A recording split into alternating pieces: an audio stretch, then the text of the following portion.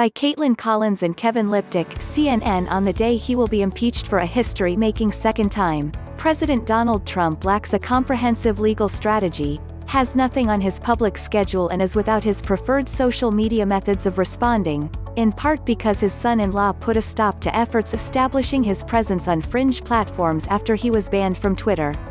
It amounts to near invisibility for the president at the most perilous moment of his presidency, which is ending in tumult and dramatic rebuke from members of his own party. Aides expect Trump to mostly watch the proceedings on television throughout the day. He issued a statement through the White House in the afternoon that insisted, there must be no violence, no lawbreaking and no vandalism of any kind. But without Twitter, a campaign rally, a team of lawyers or Republicans willing to defend his actions, Trump is set to weather the historic shaming in subdued fashion.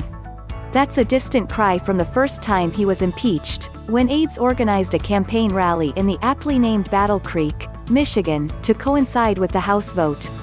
At the rally, which occurred at the same time members were impeaching him, his press secretary emerged in the crowd to hold up a placard displaying the vote total. "We got every single Republican to vote for us." Trump crowed when he saw the final tally, adding at another point, "It doesn't really feel like we're being impeached. That is not how it feels this time." A handful of Republicans are poised to vote to impeach him, including Representative Liz Cheney, the No. 3 House Republican. Senate Majority Leader Mitch McConnell is said to believe impeachment will help oust Trump from the GOP for good. According to a person familiar with his reaction, Trump was particularly incensed Tuesday night by Cheney's announcement, which said he'd betrayed the office of the presidency.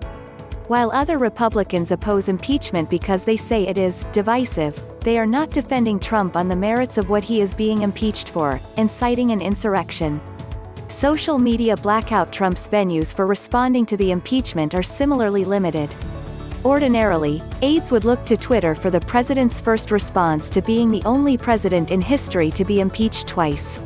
So, too, would Republican members of Congress fear what might appear on Trump's feed if they decided to break with him and vote for his impeachment. But Trump's account has been permanently suspended, and with it his principal weapon for ensuring GOP loyalty. While Trump has railed against his suspension, telling reporters this week that free speech was under assault, CNN has learned of a new effort by one of his top advisors to keep him from emerging on fringe platforms in place of the major ones he was banned from.